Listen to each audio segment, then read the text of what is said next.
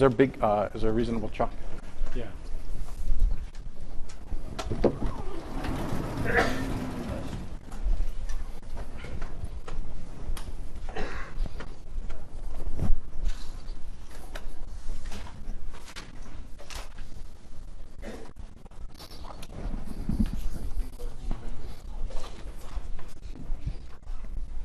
All right, guys. So we're starting a new set of lectures by Nima, and that's all I know. I have no idea. That's okay. Well, it's wonderful to be back at TASI. I've told this story at every TASI that I've been at, but there's always a small sting when I come to lecture at TASI because I was rejected from TASI when I was a grad student. By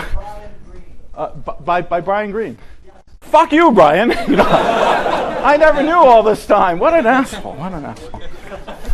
Now I feel better, Anyway, no, all kidding aside, it's even though I cry myself to bed every night when I think about it, it's wonderful to be back.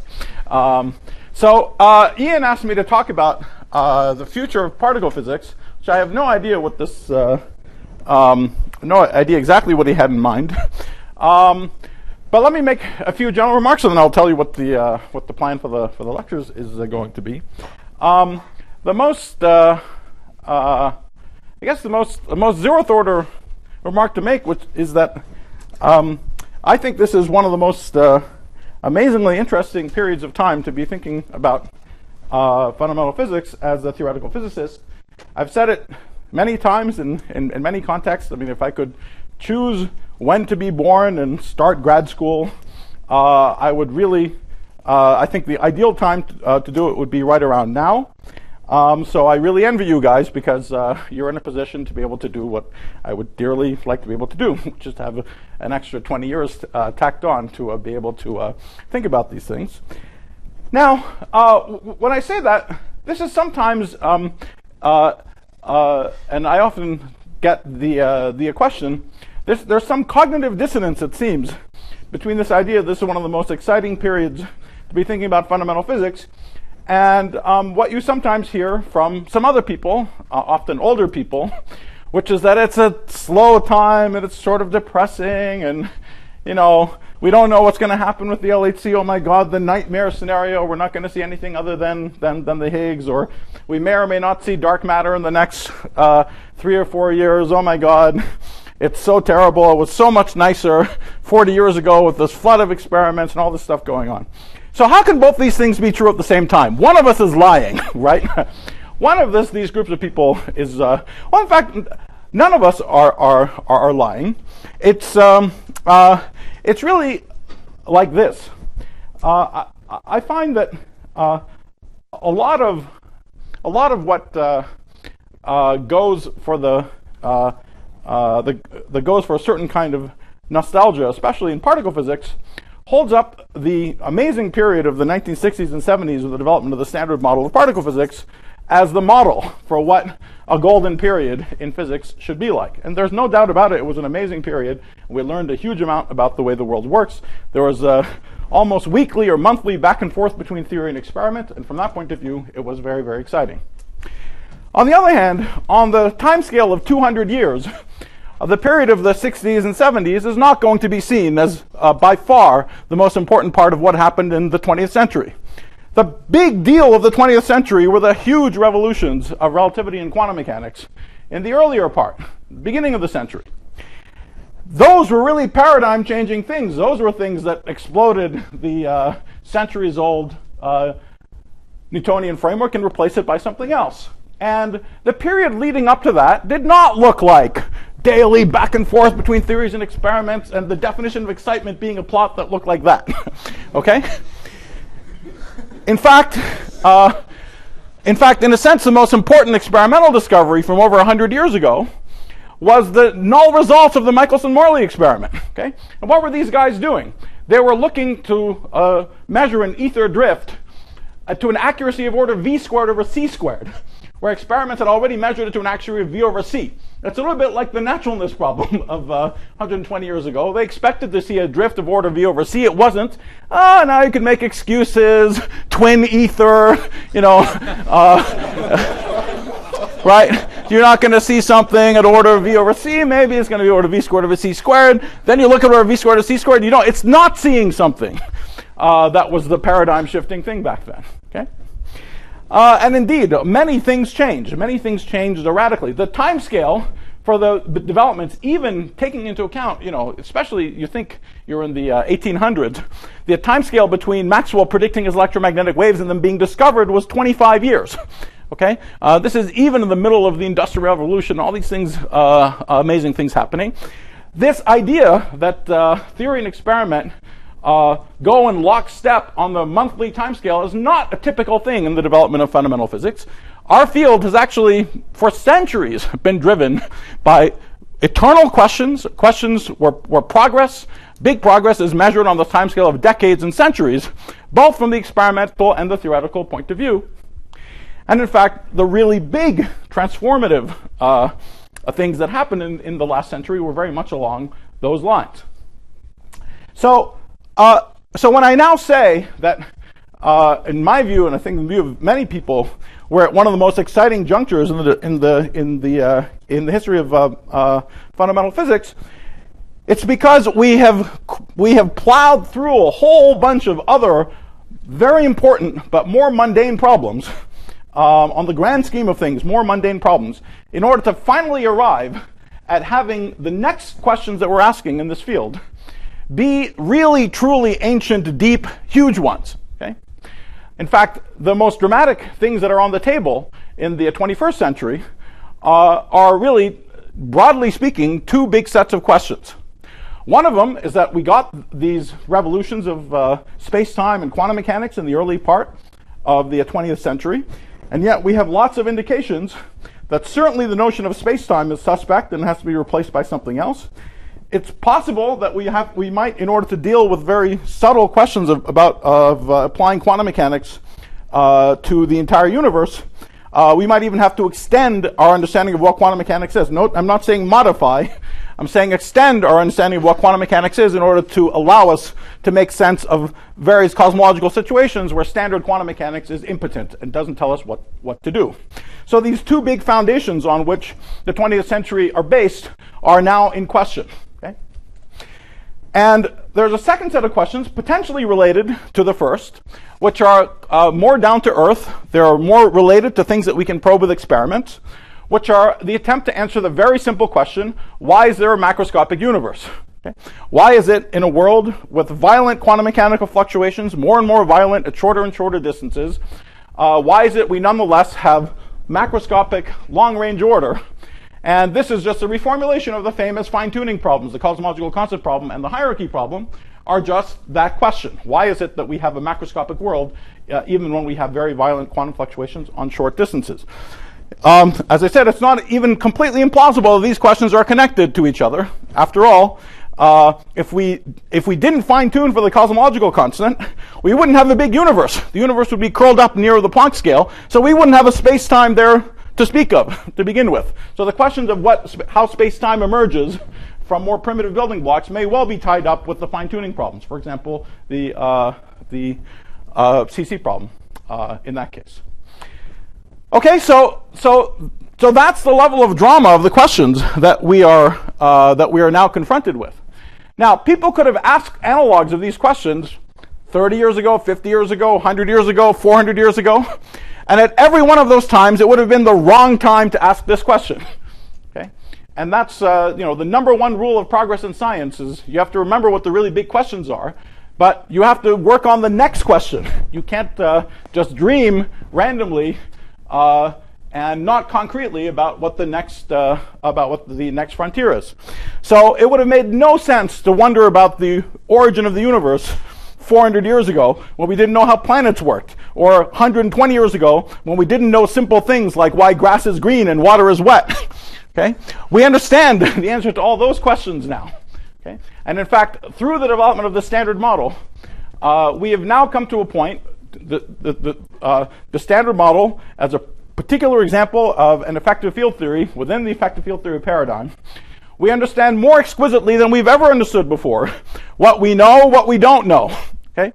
And so we've gone through all of the questions of the mechanics of how things work, the mechanics of how particles interact.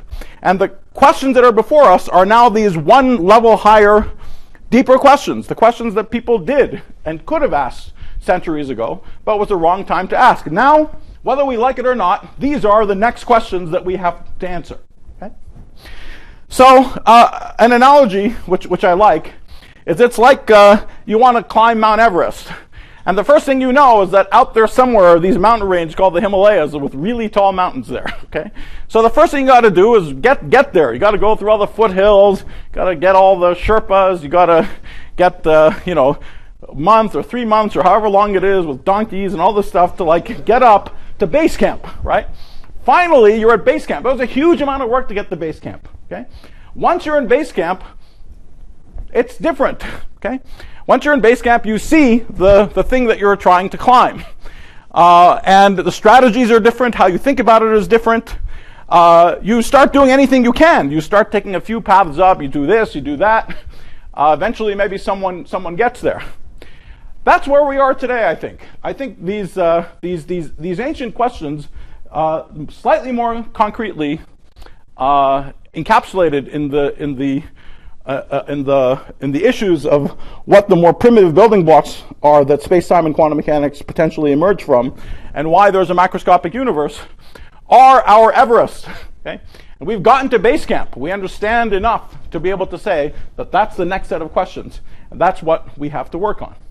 So that's how this cognitive dissonance between people like me saying this is the most exciting period to be doing fundamental physics, and I wish I was you guys now, versus people saying, "Oh no, I wish I was alive in the '60s and I participated in the development of the Standard Model. It would have been spectacular."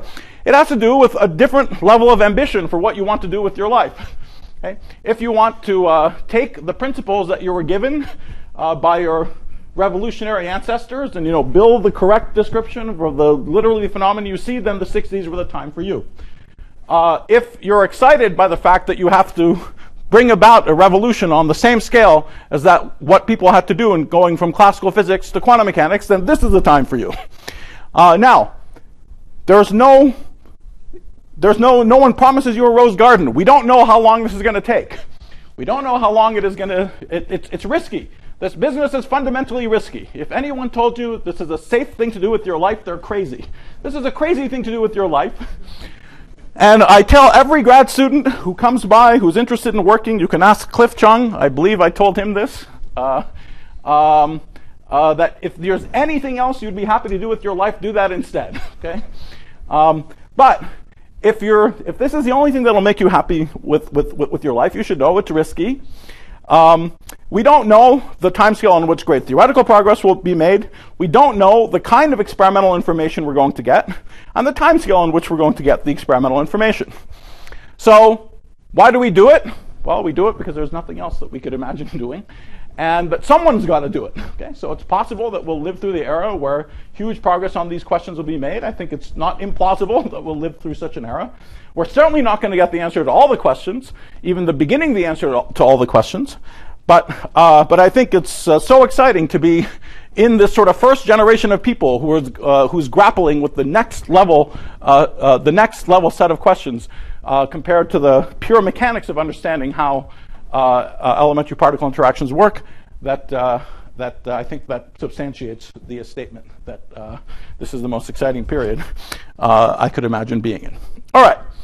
So much for the general rah-rah intro. Now, just for the plan for this lecture and some of the subsequent lectures. So, in keeping with the themes that I've talked about, I'm going to organize them in somewhat chronological order of what future might mean. Okay. So today I want to talk about really I want to talk about the fine-tuning problems. And new physics at colliders at the LHC.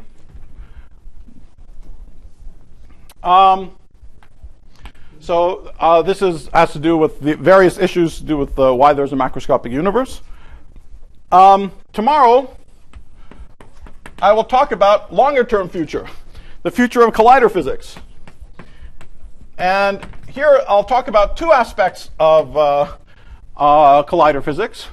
First, a little briefly, on the Earth, I will talk about some motivations and prospects for 100 TeV colliders. And I'll also talk about colliders in the sky, what you could call cosmological collider physics. And how we could directly look in the sky in non-Gaussianities in the CMB, as well as more properly in large-scale structure, look for signatures of heavy particles that could have interacted with the inflaton, particles perhaps as heavy as 10 to the 14 GeV, well above what we can see in particle accelerators on Earth. And in talking about this, we'll also talk about a little bit of standard, although not taught in courses so much anymore, bits of particle physics and collider physics that'll be useful later. Okay, so this is really, I'll be talking about the underlying theoretical issues as well, but this is really targeted at near-term collider physics. Longer-term collider physics, this is on the time scale perhaps of 30 years, 20, 30 years, to talk about 100 TeV colliders. And the next 30 years of experiments in cosmology are really about trying to measure the non-Gaussianities in the CMB and in large-scale structure. And this part will be telling you how to interpret that information and look in that pattern of non-Gaussianities for the presence of heavy particles, just like we do at colliders. So these two are mostly driven by experimental questions. And in the third and fourth lectures, and we'll see how we do for a time, in the third lecture, I want to turn to more theoretical issues and talk about the challenge of UV completion. So how we go about thinking about how to UV complete theories with, dimensionful couplings where amplitudes grow as we go to very high energies. And I just want to tell you, at least if we have weakly coupled theories, what the rules are for UV completion. Okay? When we understand what the rules are, we will very quickly see the answer to a nice question. Something that might have struck you is that it's a little funny that there are theories like the weak interactions that we ran into, roughly speaking, in the 20th century, and then we understood in the 20th century. But there are much older theories like gravity, phenomena, not theories like gravity, which we've known about for even theoretically for hundreds of years, and we're still mysterious in the ultraviolet.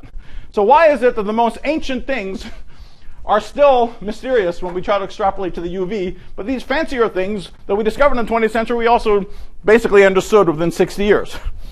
Okay? Well, what I'm going to talk about here is a sort of a unified framework in which to think about the challenge of UV completion. And I mention this question because this is something which is I think going to be theoretically interesting, not on the 30-year time scale, even the 10-year time scale, just in the next few years. I suspect more and more progress is going to be made along these lines. So I just want to tell you a little bit about it. Another slogan for this is trying to derive string theory. From the bottom up,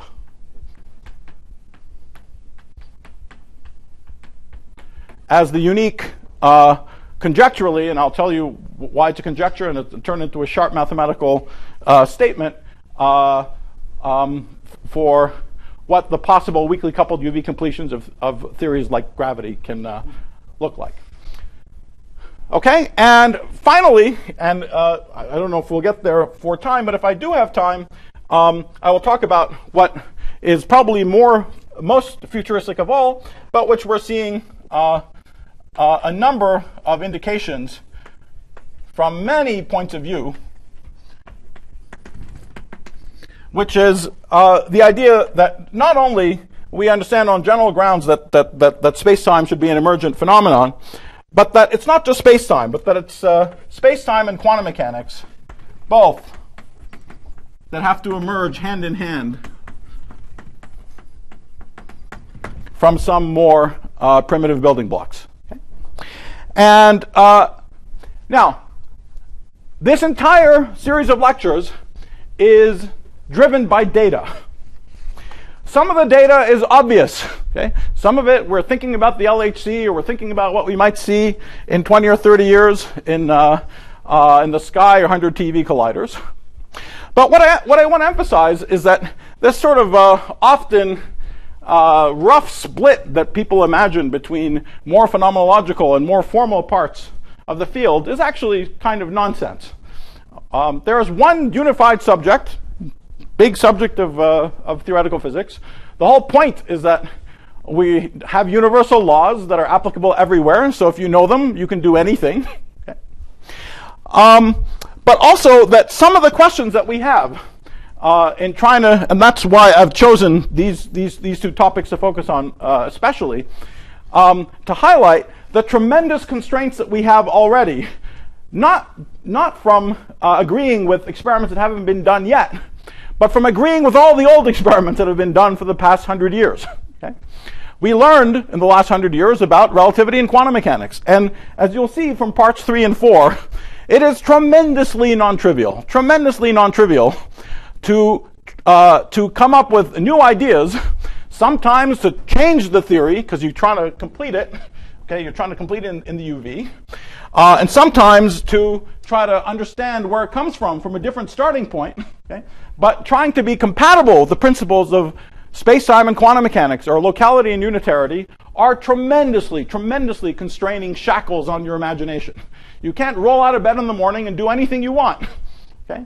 And so you care a lot about data, just not new experiments. All the old experiments are good enough to put a huge obstacle to just even trying to begin to make progress. Okay?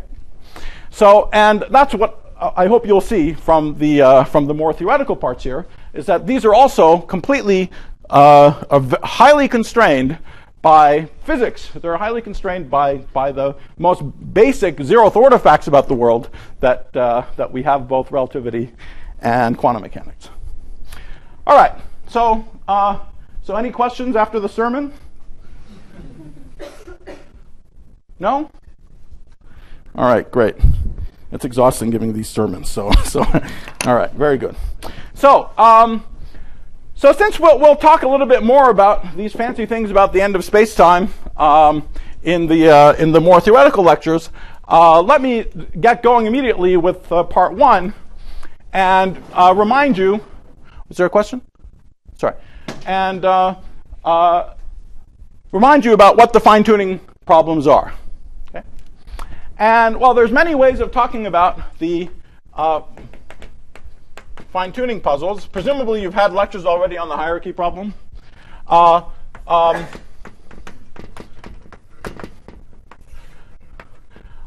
want to talk about it in perhaps a slightly different language.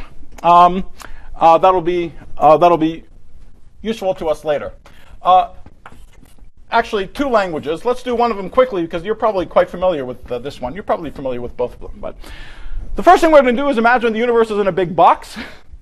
Right? And all we want to do is look at the energy in that box, the energy in all of the harmonic oscillators for all the particle in the box modes in that box. Okay? So we have this mode, we have that mode. Okay, we have lots and lots of different particle in a box mode. So what is the energy in the box? The energy is the sum over all the modes, which are labeled by some nx, ny, and nz, let's say, right, of a half h bar, and I'll put the h bar here uncharacteristically, root times, well, it's a half h bar omega, right? So the omega for every mode, if the box has side length capital L, if it's a cube, the omega is root nx squared plus ny squared plus nz squared over L squared plus m squared. if it's a boson. And you have got to remember a little that if it's a fermion, there's a minus sign. So nx squared plus ny squared plus nz squared over L squared plus m fermion squared, right? This is just the k squared. The k is quantized in each direction, right, in units of 1 over L. OK, so that's what the energy is. Well, there's a standard familiar way of approximating the sum by an integral when L is large. You pull out an overall L cubed, and then it's an integral over the k's. D cubed k, and now let me put h bar to 1, half root k squared plus m boson squared minus root k squared plus m fermion squared. OK? So the energy per unit volume in the box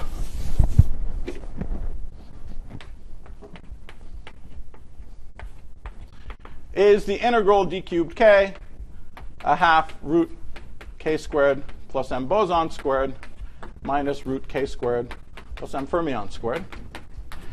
And this estimate has in it the two famous fine-tuning problems that we're used to. The cosmological constant problem and the hierarchy problem are just expansions of this.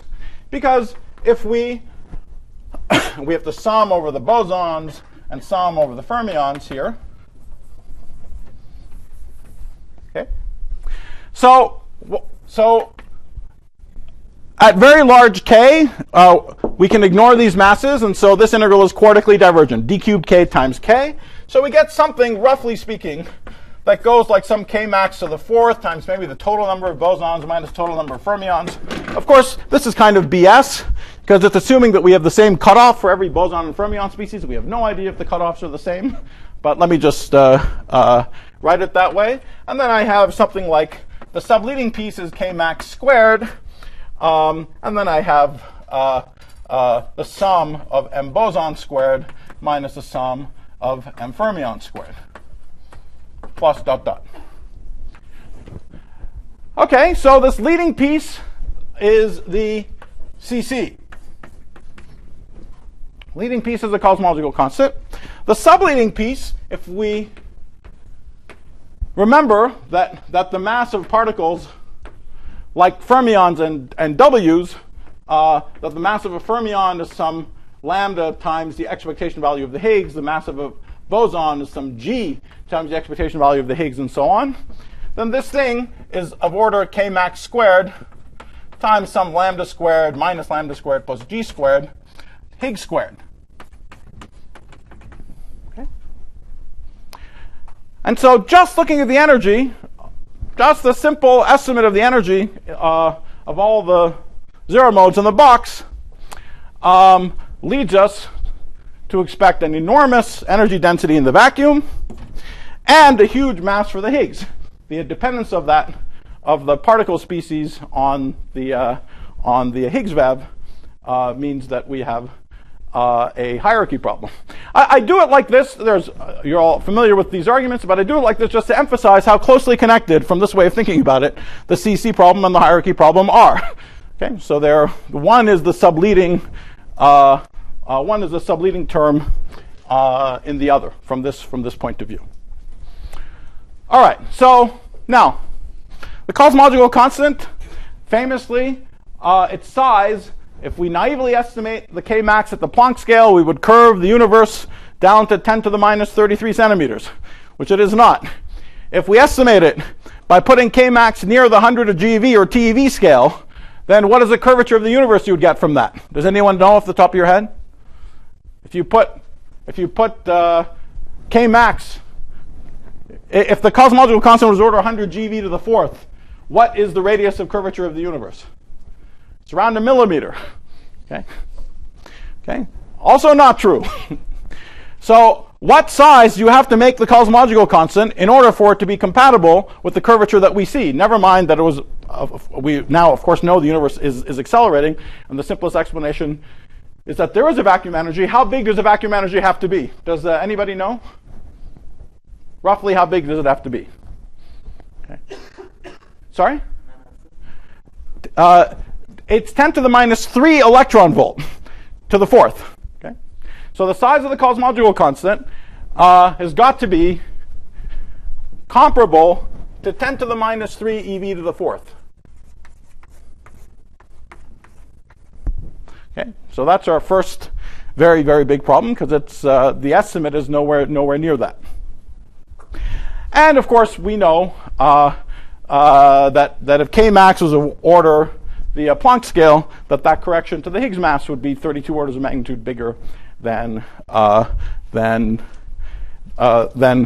would be compatible with the observed value of the weak scale. Okay, so and typically when you do a simple estimate, you're a theoretical physicist, you should be able to estimate anything in the world and get it right to a factor of 10. If you're Fermi, to a factor of 2.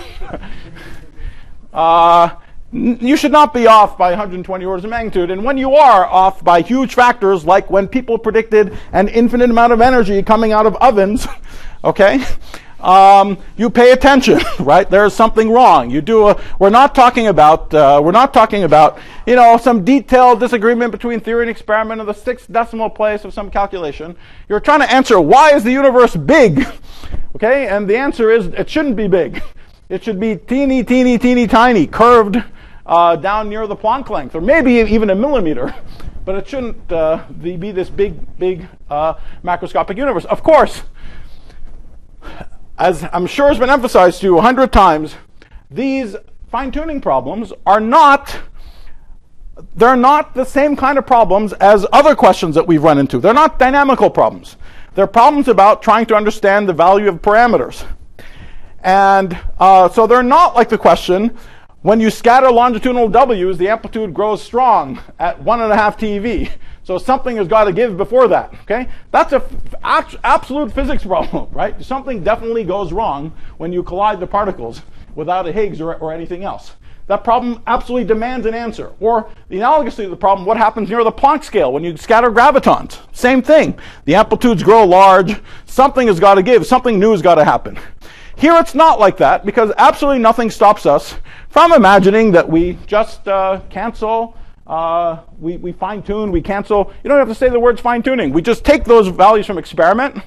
Every time you have power divergences are completely absorbable into a change of what you mean by the local parameters. And you could just take the attitude, you're going to take it from experiment and be done with it. Okay? There's nothing wrong with that attitude. And naturalness, which is this idea that some physics has got to come in at the correct scale Kmax in order for these estimates not to be too big. Okay, that's the argument you've heard many times. This is not a principle of nature. It's a guide. It's a guideline for the kind of new physics that you might that you might expect. It's a guideline that's worked a number of times in the last 100 years. It has failed if we go further back in time. If we go back 2,000 years, analogous arguments haven't worked. But I don't want to spend any time on philosophy here, actually. What I want to say is something a little bit more sharp and concrete, that within the standard model, you're perfectly within your rights to say you don't care about the hierarchy problem. You're just going to take it from experiment. No problem. Now, if you do that, you're also giving up explaining the value of the weak scale. Why did the symmetry break? Why was the sign negative? Any of those things. Fine. Just take all that from experiment. But if you want to imagine that there is an underlying theory that predicts the weak scale, that predicts symmetry breaking, now you have to put up or shut up. Okay? In other words, the hierarchy problem within the standard model might be philosophy. Okay? You could just say, I'm going to take it from experiment. But it ceases to be philosophy the second you try to find an underlying theory that allows you to calculate the Higgs mass or calculate the cosmological constant. Okay? In any such theory, but now you've got to go find them. Now it's not some abstract exercise of talking about philosophy. Okay? Now you have to go find a theory. So let's start with the cosmological constant. Okay? What is an example of a theory that lets you calculate the cosmological constant? A supersymmetric theory. Just as a toy model. Forget about the real world for a second. Okay? As a toy model, supersymmetry lets you calculate the cosmological constant, because if a supersymmetric theory has an R symmetry, then if the VEV of the superpotential is 0, so no R symmetry is broken, then flat space is a good solution. So now, if you have a theory that has that R symmetry and you spontaneously break supersymmetry, you can calculate what is the value of the cosmological constant you get in that supersymmetry breaking vacuum? You can just compute it, right? There's no ifs, ands, or buts. You just compute it. Now, the reason why people take this estimate seriously is that in every such example that we found, and in this case, supersymmetry is the only such example that we know, the size of the vacuum energy that you get is exactly what you would expect from this naive estimate. It's of order of the supersymmetry breaking scale to the fourth. And it's a positive number, you just compute it, right? In that world, you're screwed. There's nothing you can do, right? That's just the answer, right? Now, you can take such a theory and add by hand some W naught, some piece of the superpotential that lets you get an ADS minimum, and then you can see that you just have to choose the value of that W naught very, very sensitively against the value of the supersymmetry breaking to get sufficiently flat space. So now you can compute. Now you can compute, and then the tuning is visible in the face. Exactly the same thing is true here. In the case of the Higgs, we have rather more examples, although not infinitely many. In the 30 years that people have, 30 years that people have been thinking about these problems, we've found 0 solutions, natural solutions to the cosmological constant problem, and roughly 2 or 3 natural solutions to the hierarchy problem. Okay? This is, by the way, why it's justified to have a reasonable amount of focus on these questions, because unlike many of the other mysteries of physics beyond the Standard Model, where you can roll out of bed every morning and write down a new model of flavor, okay, you cannot roll out of bed in the morning and write down a new solution to the hierarchy problem. They're harder to do. Okay, and typically when problems fight back, it's a good indication that it's a good problem to spend some time focusing on. So in all known examples, when the Higgs is a pseudo-Goldstone boson, when it's a supersymmetric theory, in all the cases where the Higgs mass becomes calculable, you see exactly the tuning that you need if you want to decouple where the rest of the new particles are from the Higgs. And that becomes not a matter of philosophy, but something you see in your face when you actually do the calculation. Okay? By the way, just a little bit of history. There's this famous little hierarchy problem in supersymmetric theories. The fact that there's a little bit of tuning already, 1%, given that we haven't seen superpartners yet, 1%, whatever it is. That little hierarchy problem was noticed by people in the late 90s, mid to late 90s, who are doing explicit calculations in theories where we could calculate the Higgs mass. Many people ran into it. I ran into it as a grad student, and I ran into it because I was trying to get the right answer, and I kept not being able to do it until I kept adjusting something to the second decimal place. And I went to my advisor, and I said, "This is really weird. I keep on. Oh, it's fine tuning." So you see it very explicitly. Okay, when you have a theory where you can actually calculate, you see the fine tuning that you actually have to do. Okay, so now this, of course, perhaps there are completely different theories where we know how to calculate the Higgs mass, where the conclusion is different. Maybe there's a theory where you get a big factor of 1 over 10 million popping out in front of these estimates, and you can calculate that 10 million from the underlying theory. Great! If there is such a theory, knock yourself out. Find it. But it's not about sitting around and gazing at your navel whether this was or wasn't a good principle. It's about doing something concrete and finding a theory where you can actually calculate the Higgs mass. Okay? So victory along the lines of naturalness would have either been to find new particles right around the hundreds of GeV scale, which, while we haven't found it yet, it's not quite the end. It's the 11th hour. That's something that could be the very near-term future of the LHC if we're lucky, even though it is the 11th hour for it. But if that ends up being wrong, there are perhaps things that we're missing that we can find in a theory where that there might actually be a theory where we can calculate the Higgs mass and we can understand how to do the calculation and get a number that is much smaller than the relevant scale K max, even without invoking multiverses, anthropics, cosmological dynamics, other things. We'll come back to some of those things later. But I just want to say that it's a good idea to look for concrete theories where you can calculate the Higgs mass, because those are cases where you know that you're doing something and where some good surprise might actually happen.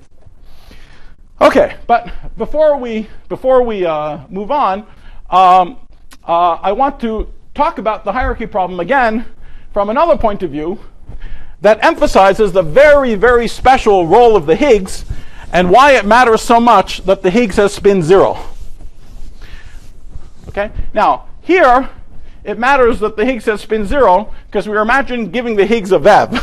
Okay, so, and the only way that we can do that is if we imagine that we have a particle that doesn't carry any Lorentz indices, so that it makes sense to give it a VEV without breaking Lorentz invariance.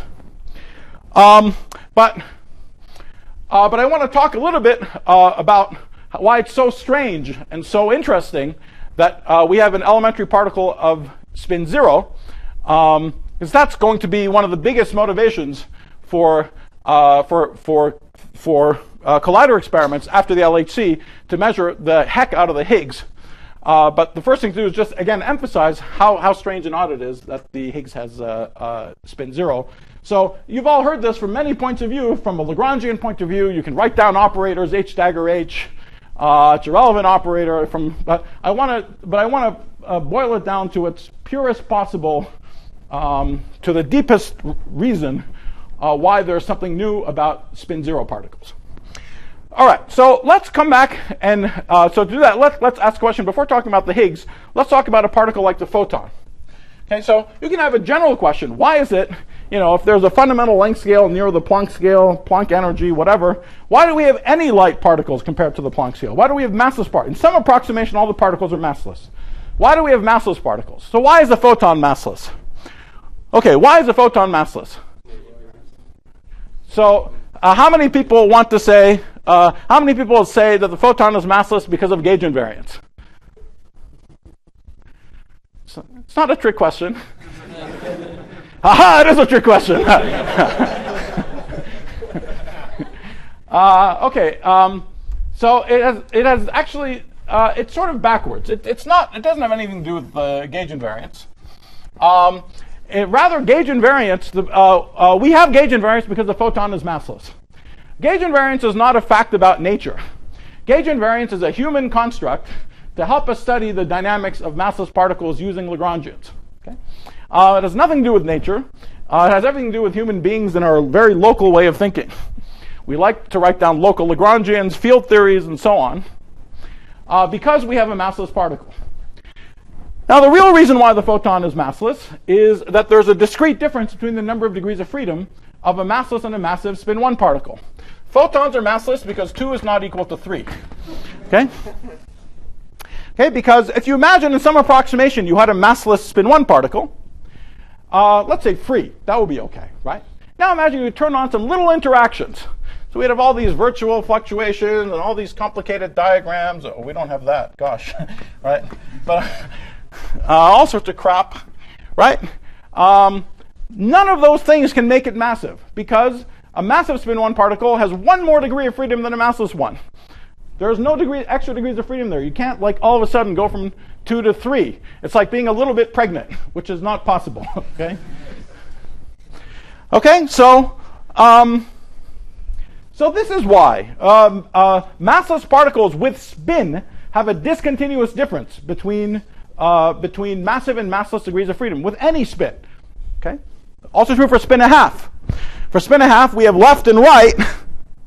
And it's true that we could have just left, or you could have a left and a right, but there's no reason why the interactions of the left and the right are treated symmetrically. So if you have a chiral theory, they're not treated symmetrically, whereas if they're massive, there would be 2 degrees of freedom that are treated symmetrically. Okay, so that's the degrees of freedom way of saying that a chiral symmetry protects a massive a fermion. But more invariantly, it's a statement about degrees of freedom. Right? There's 2 different degrees of freedom there, and you can't just with little interactions you can't take 2 degrees of freedom that are treated asymmetrically and turn them into 2 that are treated symmetrically. Okay. Okay. So that's the reason why the photon is massless, and gauge invariance is just our human way of dealing with in a local way with theories of massless spin 1 particles. General covariance or diffeomorphism invariances are a human way of dealing with theories with massless spin 2 particles and so on. Okay, now, what about the Higgs? Well, the Higgs, the problem is there's no difference in degrees of freedom between a massless and a massive spin 0 particle. 1 equals 1. Okay? So there's absolutely no reason. There's no invariant distinction between a massless spin 0 particle and a massive spin 0 particle. Now, if you're suspicious of these arguments, if you're suspicious of this whole logic behind the fine-tuning argument, there's a setup that's not the setup of the relativistic physics of our vacuum, but very close by discipline in condensed matter physics. In fact, this is where many of these arguments came from historically, where we can see these arguments perfectly in action. Okay? Our condensed matter friends, they don't have relativistic systems, but they can engineer in their labs all kinds of exciting, interesting systems that are governed at long distances by some effective quantum field theories. So that's a big part of the joy of their business, is they can engineer in the lab all kinds of awesome quantum field theories, and they can study them and have infinite fun with them. What do we have? We have that it's relativistic. We have H bar and C.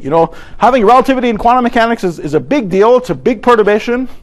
But especially in the more Wilsonian way of thinking about things, you tend to think about the relativity part as just some funny add-on. Okay? And broadly speaking, it's the same. They're local theories, they're quantum field theories, and so on. Now, our condensed matter friends can engineer systems that have emergent chiral fermions. They can engineer a system that have emergent gauge fields. Okay? And all the ingredients in the standard model they can make. Now, it doesn't mean that a random hunk of wood is going to have an emergent chiral fermion. You have to have the right kind of system. You have the right system, but once you get it, the presence of the chiral fermion is totally robust. You can change parameters around. You can mess things around. You always have it. Okay? Similarly for the emergent gauge fields.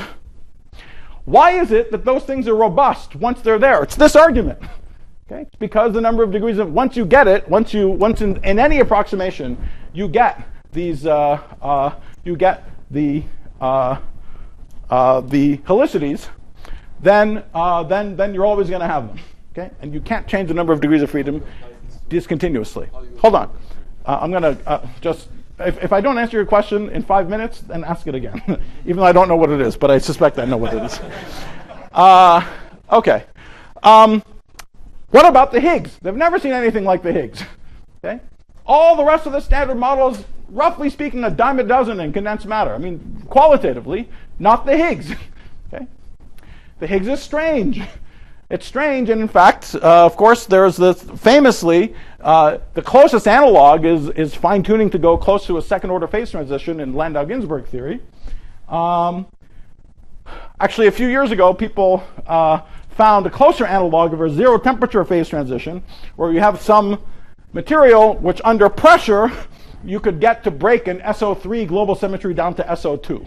Okay, so now without gauging or anything, just the Goldstone model of SO3 to SO2, and with a lot of work, they could see that, yes, indeed, they could make a Higgs like 5 times lighter than the cutoff, okay, by fine-tuning, of course, by finally adjusting the pressures. Forget 10 to the 32, right? So perfectly in accordance with the basic logic associated with the hierarchy problem and the fine-tuning puzzles. Okay. Now, what about, there are some scalars that are light, right? You know that the Goldstone bosons can be light, phonons, or Goldstone bosons, pions, things that are free in the infrared can also be light. Now, that way of talking about it, we say it's a Goldstone boson. It has a shift symmetry, right? It has a shift symmetry. How do I phrase that in this language of degrees of freedom?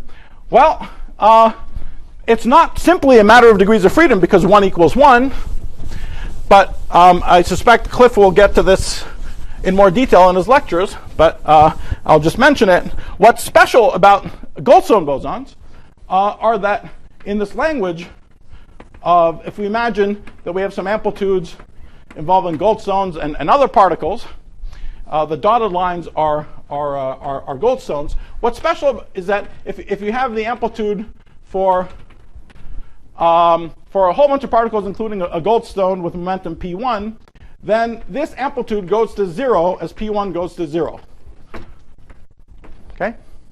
So let's say you have a theory that in some approximation, the amplitude, you have a massless particle, and the amplitude to emit it goes to 0 as the momentum goes to 0. Okay, so this is the sharp sense in which it's free in the infrared. Okay, so the amplitude goes to 0 as the momentum goes to 0. If you have any such theory, then to all orders of perturbation theory, this will continue to be true. And the reason it will continue to be true is that if you do any cut on any loop diagram, get any imaginary part of anything that you're going to induce, it all involves sewing together amplitudes with the Goldstones, and they will all vanish in the limit as the momenta go to 0. Okay, so that's the physical on-shell way of saying what's special about Goldstones. There are theories where the amplitude goes to 0. How, from this point of view, do we talk about theories where the symmetry is a little broken? So if we take the models where the Higgs is a pseudo-Goldstone boson, for example, well, what's going on is that in those theories, the symmetry is broken. So the amplitude doesn't vanish as the momentum go to 0. You can't even take the momentum to 0 because the particle is massive. But it's what you'd expect. If the particle is a mass m, then in the limit, you can imagine some amplitude where you have all the other particles. You have this particle that has a momentum p, and in the limit where all the other, let's call this momenta q, in the limit where all the other momenta are roughly capital P, then as you take q to be much, much larger than m, okay, but much smaller than all the p's, this amplitude goes like roughly something like m squared over p dot q, something like that. Okay? So that if you make all the momenta really big compared to the scale m, and then you take one of the Higgs is a Goldstone, pseudo-Goldstone bosons, and you take its momentum to be soft, then you'll find that, oh, look, it's heading towards being small. Of course, when you get to 0 momentum, things change, and this is no longer true, but this is the sense in which asymptotically it's true at very, very high energies. Okay, so when all of these scales, the p dot q's and the p squared and so on, are much bigger than m squared. This is to be contrasted with a real Higgs. So let's say we do the simplest case. Let's say just 2-to-2 scattering. The 2-to-2 scattering of the Higgs. What does the 2-to-2 scattering of the Higgs look like at very high energies in the standard model? What do you think it goes like? Roughly a constant, right? There's a quartic coupling, so it's like a coupling lambda, or maybe there's the gauge interaction, so there's something that looks like g squared s over t. But if you're at high energies, fixed angles, all the couplings are dimensionless, so the amplitude goes like constant. Okay, that's the physical difference between saying that the Higgs is an elementary Higgs all the way up to very high energies versus saying that it's a pseudo. Is that in a theory where it's a pseudo, you would find as you go to energies much above the weak scale that the Higgs amplitude has this funny extra softness. Okay, all right, okay. Okay, so that's the quick introduction to the tuning problems, both in a way that emphasizes the connection to the cosmological constant, as well as what emphasizes the connection with the number of degrees of freedom. By the way, what is the analog of the degrees of freedom argument for the cosmological constant? Yes? I don't know. I have a question. I don't know an answer for you. Okay. Can anyone say what? So here we say the reason we have a fine-tuning problem for the Higgs is that 1 equals 1, right? Nothing changes when you go from negative mass squared, positive mass squared, 0. Number of degrees of freedom is constant. What is the analog of that argument for the cosmological constant? Does anyone know? The volume of the Well, the volume of the universe certainly changes. For example, you can go from, depending on how you count, it's always infinity, for example. So the volume isn't. Well, it's perhaps slightly more subtle. If we talk about the symmetries that we have in empty space, what are the symmetries we have in empty space when you have negative cosmological constant? You have anti-de Sitter space, right? So you can ask, what is a symmetry group of anti-de Sitter space? What is a symmetry group of flat space? What is a symmetry group of de Sitter space? And the total number of generators is conserved. It's exactly the same.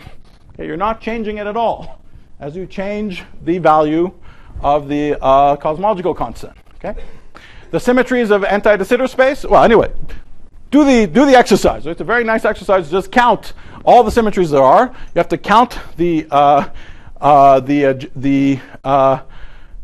generators of if you think about of ADS as having an SOD minus 1 comma 2 symmetry, you count all of those generators.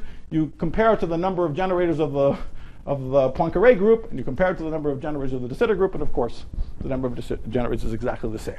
So there's no invariant distinction from that point of view. Zero is not any kind of symmetry enhanced point. Okay, so that's the analog. Well, how do you use this argument for fermion? Sorry? How do you use the argument for fermion? Oh, it's exactly the same. If you imagine if you have a massive fermion, you go to very high energies, and it's a chiral theory, you will find that chirality violating processes are suppressed by powers of m. Okay, you know that very well.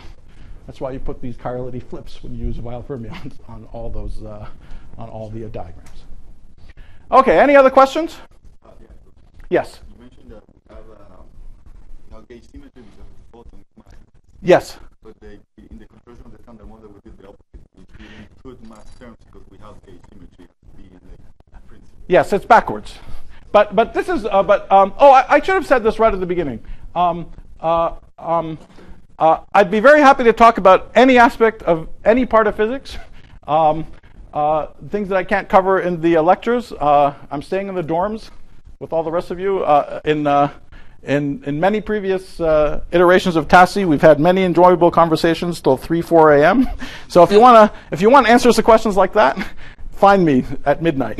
And then How about hiking? hiking is also okay, but I'm only here till Wednesday afternoon. Midnight will be safer then. Okay. All right. So So that's a whole other bit of indoctrination about gauge redundancies. It's not best done in a lecture. Okay. So now, before reviewing again some of the standard arguments about tuning, let me just make one comment. It's a purely numerological observation, but many people have made it over the years. So we have the CC, two comments. We have both the CC and a hierarchy problem. The elephant in the room for ages was the CC problem when people gave talks on the hierarchy problem. You know, I remember when I was a student, people would come give talks of the hierarchy problem, and you weren't allowed to put up your hand and say, is there a much bigger cosmological constant problem? No, yes, there is, but that's solved by something else. It has nothing to do with the hierarchy problem. By the way, it might still be true. It might still end up being true. Not all problems have to be related to each other. Not all problems have to be solved simultaneously. And this is another topic for a midnight discussion, but we can really go through the many examples in the last 100 years where analogs of the hierarchy problem came up, which were solved in exactly the way that people were hoping it would be solved with new physics at the LHC, and where you could bitch and whine about the cosmological constant, and you would have been wrong to do so. Okay, so nonetheless. Here they seem a little bit more closely tied to each other because one is a subleading version of the other. Now, we can ask, is naturalness correct for the cosmological constant problem? Makes a very dramatic prediction. If we use exactly the same logic that we use with naturalness and the Higgs, we say we should put the cutoff at a scale where the size of the vacuum energy is not too big. What does the size of the vacuum energy have to be? It was 10 to the minus 3 eV to the fourth. So what should the scale be? We should have a cutoff at around 10 to the minus 3 eV. Okay, so what is 10 to the minus 3 eV is a length scale. What is 1 over 10 to the minus 3 eV? It's around a millimeter. Okay, so a few hundred microns. So we just did the experiment. It's wrong. Okay, there's no new physics at a millimeter. We don't need the large millimeter collider. Okay, in fact, you could imagine that your creatures that were built out of atoms that were kilometers big. Okay, imagine in some dark sector, there are some creatures made out of atoms that are kilometers big. They're very smart. They realize there's a cosmology. Everything is great. They understand particle physics, quantum field theory. and they understand there's a terrible cosmological constant problem. Okay? So they think and they think and they think. They say, I know, supersymmetry solves the cosmological constant problem. It's spectacular. We just have to go to the millimeter scale, and we'll see superpartners there. Okay?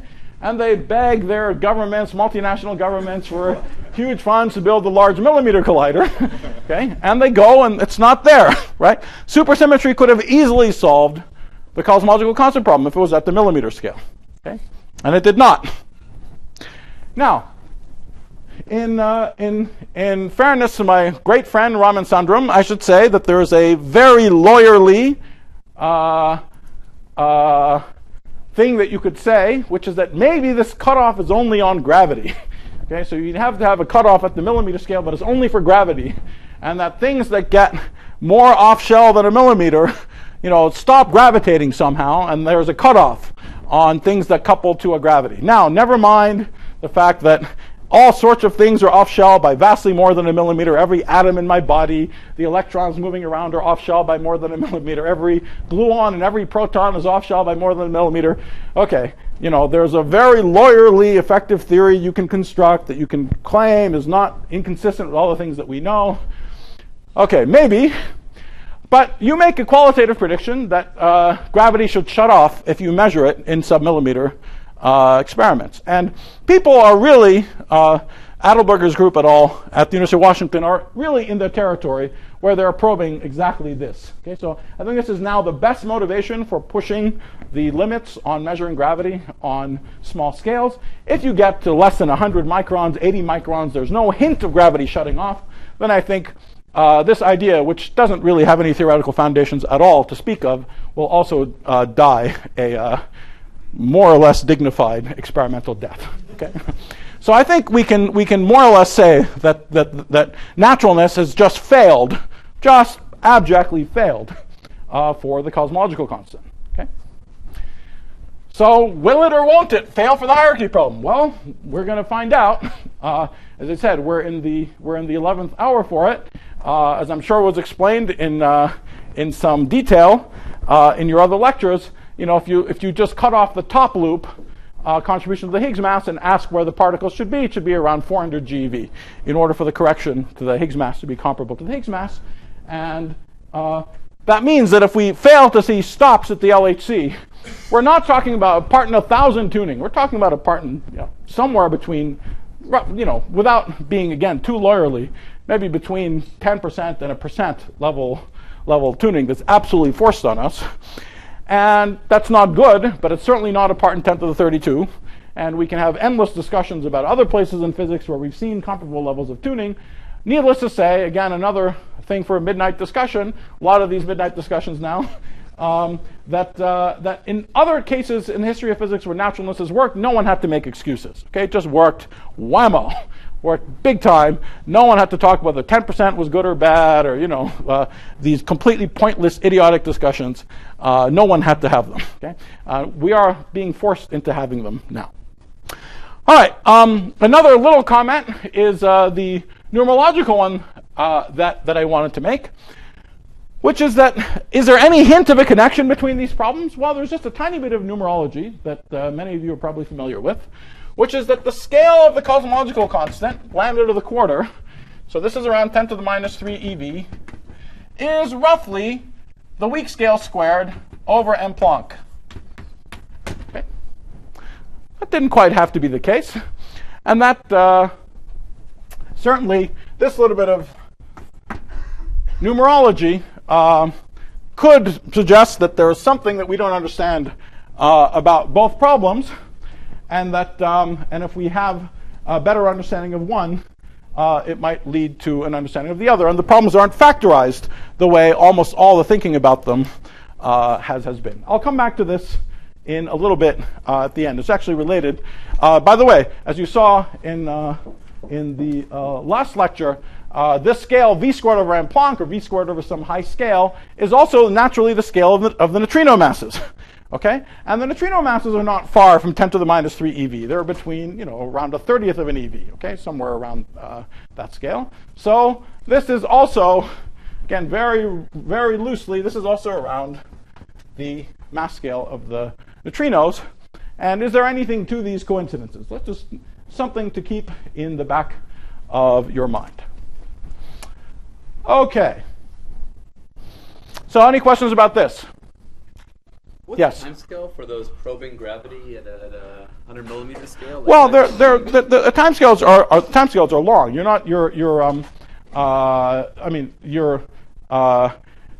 There's various kinds of experiments, but you typically have a torsion balance, and so the timescales are much longer than the light crossing time of order. Sorry, I meant right. more Right. the time scale. We'll get an answer to these questions. So Oh, that time scale. Yes.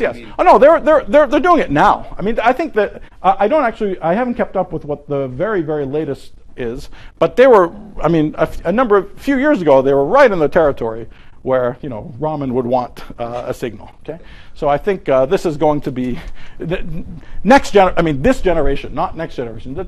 I think that's when we'll have a pretty complete answer to this question. Okay, so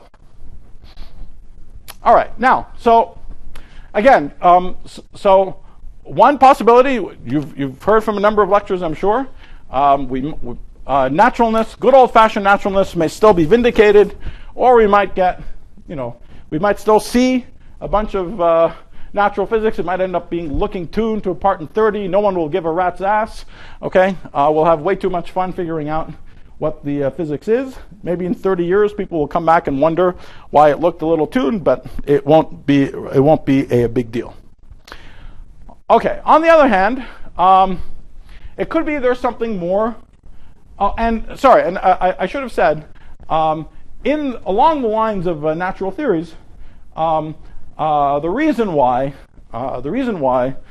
people like supersymmetric theories more than any of the others was not so much sociology. In fact, the supersymmetric theories were not very popular for a long time. It's because supersymmetric theories have one thing going for them. Okay, of course, there's a beautiful symmetry, blah blah, but there's this hint. There are two hints. One is there really for any natural solution of the hierarchy problem. You may well have extra particles that are, for example, fermions that don't carry baryon or lepton number.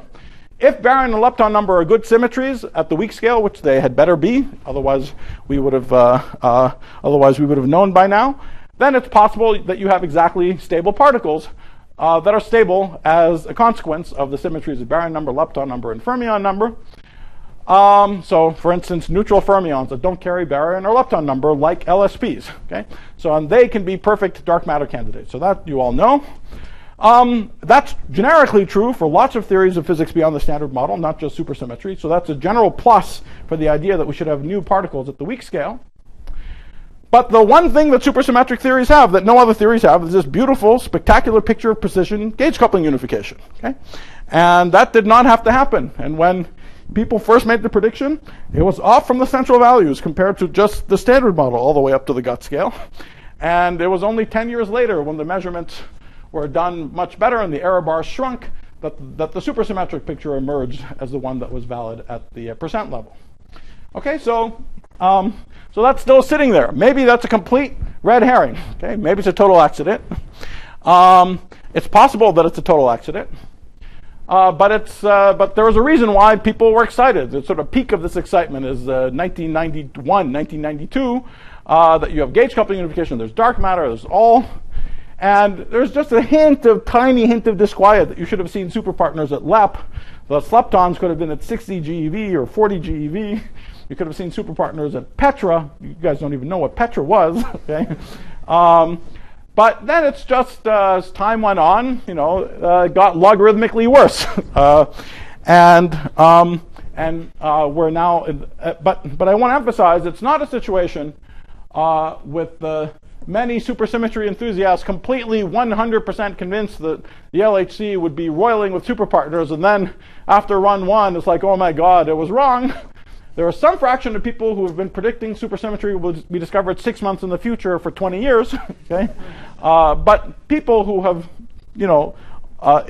people who have deeply thought about TeV scale physics have been concerned already from the late 1990s. So there's so this is not a big surprise. And not seeing new particles, not just supersymmetry, but any natural physics at the end of run 1 from the LHC is more or less compatible with what we knew indirectly already from beforehand. Not seeing them at run 2 will be qualitatively different, will push us into territory that we're not forced into from the absence of seeing things in run 1. But again, I want to emphasize that picture may still end up being, may well still end up being correct.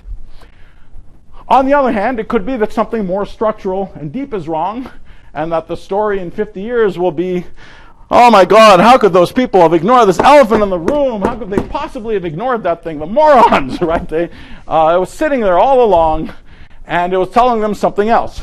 Okay, okay. So what could it be? Well, right now the only picture that we have, the only scientific picture we have that can explain the smallness of the cosmological constant, is this idea that not modifying physics at very short distances, like we've been used to with the hierarchy problem, but modifying what we think of space-time at very, very long distances, and this picture of an enormous number of different vacua, which are somehow cosmologically populated. This is not going to be a lecture on the landscape or on eternal inflation or measure problems or all the rest of it. All I want to say is that there's the one success in this business is totally phenomenological and is Weinberg's, minus all the deep confusions about measures and eternal inflation and all the rest of it. Just the basic, obvious fact that if you take the relevant parameter, the biggest, most relevant parameter in the standard model, the cosmological constant, you imagine what the universe would look like if you just made that parameter bigger. Very quickly, the universe is drastically different. Okay, that's Weinberg's argument. If you imagine, we have the two relevant parameters. Here's the cosmological constant. Here's the Higgs mass. What happens if we make, here's 10 to the minus 3 eV to the fourth. What happens if we make it 10 to the minus 2 eV to the fourth? Okay. Then out here, the universe is empty. Okay, that's Weinberg's argument. Okay, that if you imagine there are some regions where the cosmological constant takes on different values, in the region where the cosmological constant is even 30 times bigger. Here I've made it 10,000 times bigger because it's raised to the fourth. Okay, but just make it 30 times bigger. In those regions, the acceleration of the universe is accelerating things so rapidly that you rip apart structure before it has a chance to coalesce gravitationally. Okay?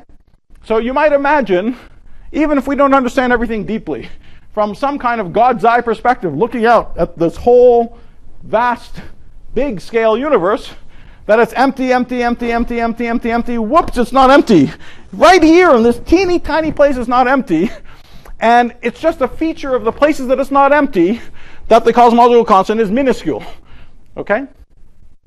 Now, if the underlying mechanism exists and it makes sense, there is nothing wrong with this argument. We use this kind of argument all the time to explain features of our own universe. After all, you can do a little estimate to see that the volume that we occupy in our universe, our volume, is 10 to the minus 60, our Hubble volume. Why isn't this 10 to the minus 60 a pressing problem of theoretical physics? Okay, well, because where else are we going to be? We're on a little rock. We're not in the middle of interstellar dust because we can't be in the middle of interstellar dust. It doesn't bother us. Okay? Now, for this to be the explanation, though, if the minimum size of the vacuum energy that you need is like 10 to the minus 2 eV to the fourth, say, that's what it ended up being. Let's say the cosmological constant ended up being 10 to the minus 30 eV to the fourth. Then that's not the explanation. It's part of the explanation, but it's probably not the explanation because it's vastly smaller even than it needs to be, right? The striking part of Weinberg's argument is that the cosmological constant is right near this dangerous place where if we make it a little bigger, the universe is empty. But that's just a fact. That's just a fact. How we interpret it, what it means deeply, this is just a striking fact, right? If we take that one relevant operator, we make it a little more natural, a little bigger, the universe is empty. What happens if we take the other relevant parameter of the standard model and we make that bigger, the Higgs mass? Well, if you make that a little bigger, now, so let's say you make the Higgs mass squared more negative, okay? More natural, more negative. what happens there? Well, if the Higgs valve just gets 3 times bigger than what it is in our universe, then the down quark gets even heavier than the up quark. The neutron gets even heavier than the proton. And now there's a funny fact about nuclear physics, that if you've ever tried to understand nuclear physics, it's very confusing. And it's confusing because nuclear physics is fine-tuned. Okay? Like, you know that you can have a neutron and a proton are bound, but 2 neutrons are not bound. There's no n bound state. Right? So why do all these accidents happen? These accidents happen because the neutron-proton mass splitting, the reason we have complicated nuclei is because the neutron-proton mass splitting is comparable to nuclear binding energies. Okay? But the scales are very different parametrically. The neutron-proton mass splitting comes from electroweak symmetry breaking. It comes from alpha. The overall scales of nuclear physics are just 100 MeV. Right? They're not parametrically tied to each other at all. The fact that we have interesting nuclei is an accident. It's an accident about where the weak scale is. And it turns out if you just make the Higgs valve 3 times bigger, then the neutron gets so much heavier than the proton, there's no nuclei anymore. You just have hydrogen. Okay. But we can just move right? the image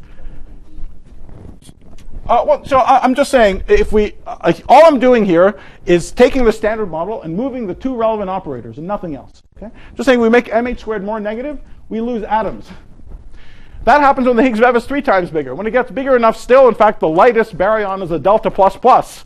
And the universe is all helium, effectively, because the delta plus plus just looks like, has charge too, so it looks just like helium. So, now, is this good, bad? Is it good, bad that the universe is empty for the existence of observers and the infamous A word? Okay, is it good, bad that that we have only hydrogen or not? We don't need to have that. We don't need to have that discussion. But it's an interesting fact. It isn't just an interesting fact that the observed values of these 2 relevant operators are close to cliffs. They're close to cliffs where the physics changes dramatically as you cross to the other side. So this makes it possible to entertain other explanations. Again, along the lines of the only place where observers could exist are places, if you imagine being able to scan. Now, we do have to say the A word. We do have to say the word anthropic, although it doesn't have much to do with people. It has to do with whether the universe is empty or whether it has anything other than hydrogen in it. So qualitative differences. So this is at least a picture for an alternate explanation for these fine-tuning problems. Now, this picture gets an enormous amount of criticism, and I think a lot of I count myself as one of the people who's more sympathetic towards these ideas, probably, than the average physicist, although not as evangelical about them as others. Because I just think it's concrete. You know, I'm always a fan. I think we should always be a fan of anything which is concrete. You can do a calculation, something happens, rather than just blah blah. Okay. So here, someone's got to do some work. Weinberg had to do some work to see that it's a factor of 30. Donahue had to do some work to see what happens here, and it's just interesting facts. Now, this makes it so. This is a picture. What I wanted to say is that it's criticized tremendously, and I think some of the criticism and people talking about it are going at cross purposes to each other, because this is not yet a theory. You know, the standard model is a theory, even loosely, even being more loose about the word theory. String theory is a theory. It's at least, there's a framework where you can do any calculation in principle. You know how to start, you know how to set things up, at least in some approximations. This picture of the multiverse and the landscape is not a theory, it's a cartoon. Okay, it's not it doesn't even rise to the level of being called a theory yet. It's a sketch, it's a program, it's a hope. Okay? Why do people talk about it? Because it's the only concrete program available that anyone has thought of to make progress, at least on the cosmological constant problem. But one thing that it does, and one thing that you can do when you just have a cartoon, and this is just what I want to end with,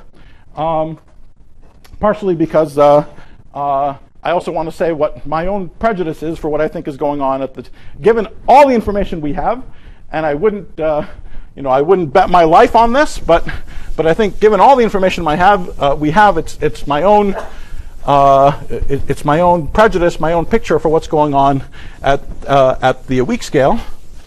I'll be happy to drop it instantaneously if we have solid evidence for different kinds of physics and what I'm about to say.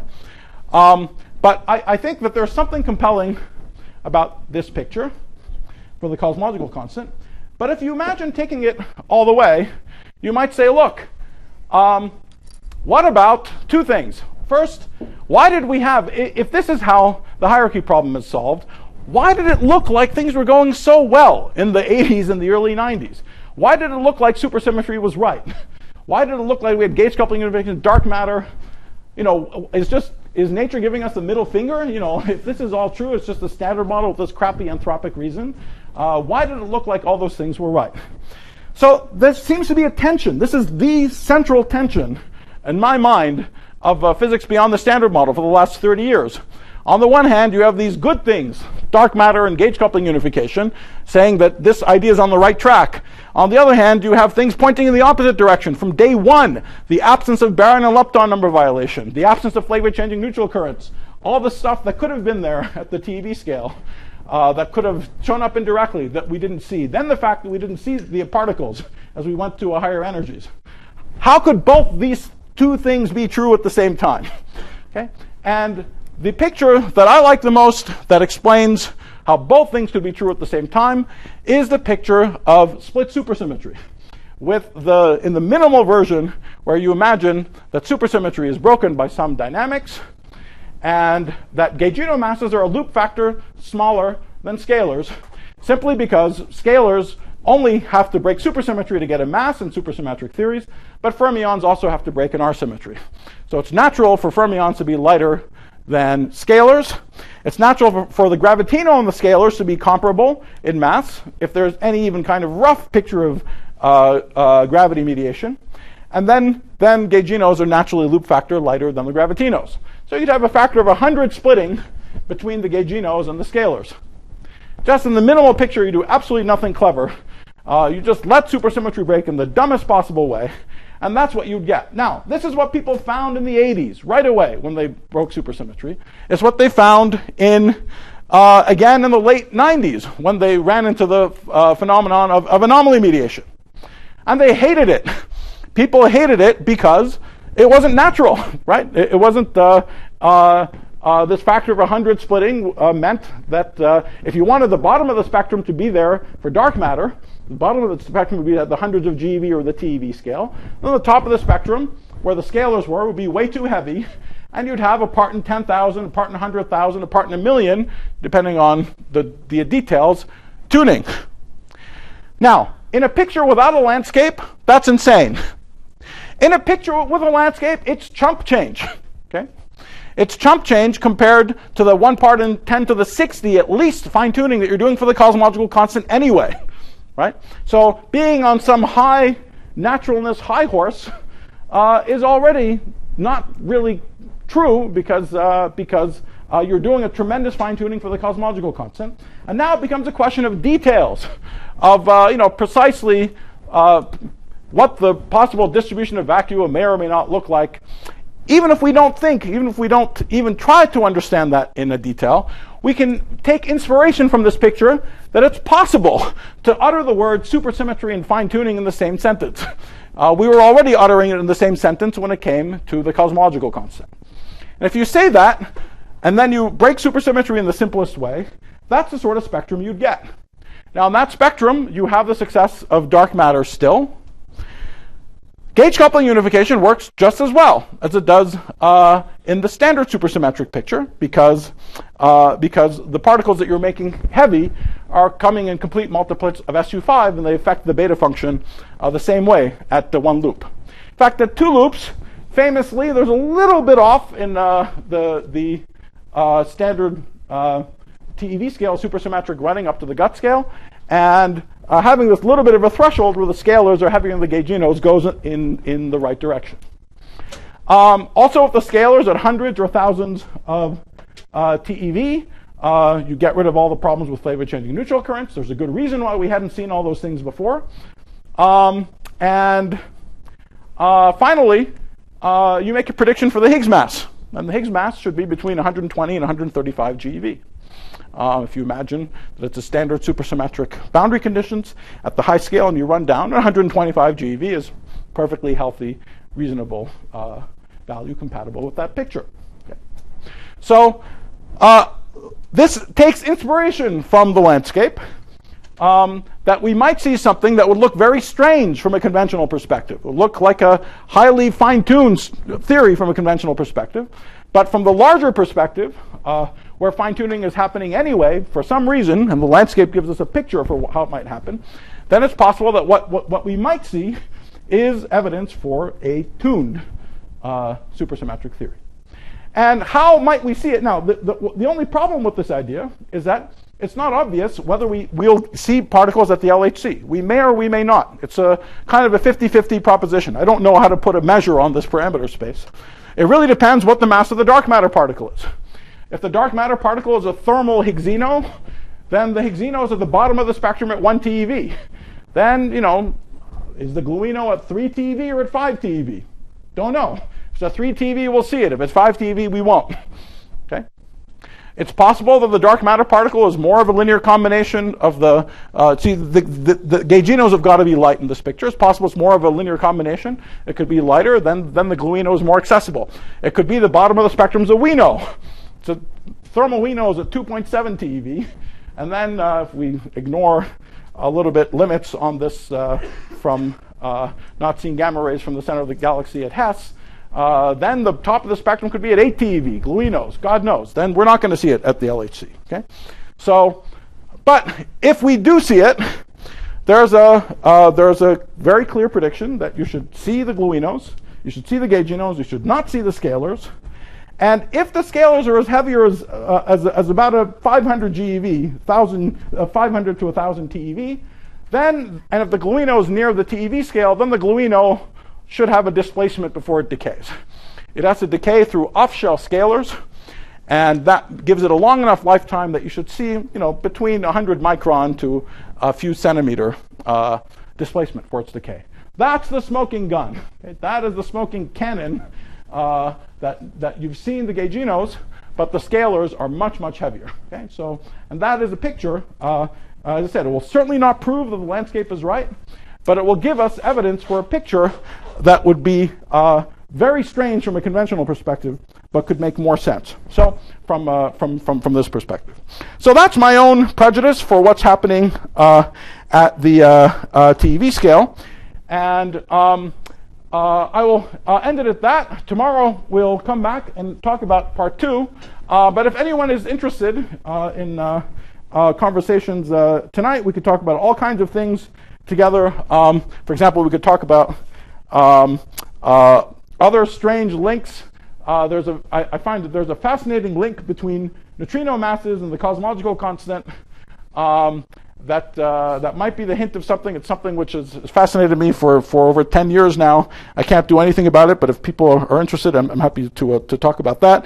I'm happy to talk about relaxions, other cosmological approaches to the hierarchy problem, some things that some young friends and I have been working on, other cosmological solutions of the hierarchy problem, and this whole panoply of ideas. But I'll leave it at that for today, and we'll pick it up with the collider physics tomorrow. Thanks a lot. Sorry. So we have a discussion going on at 3:45 that will be led by Nima and Arkani. So now our main job is to separate the room to two groups. I don't know, Tom, how do you want to do it?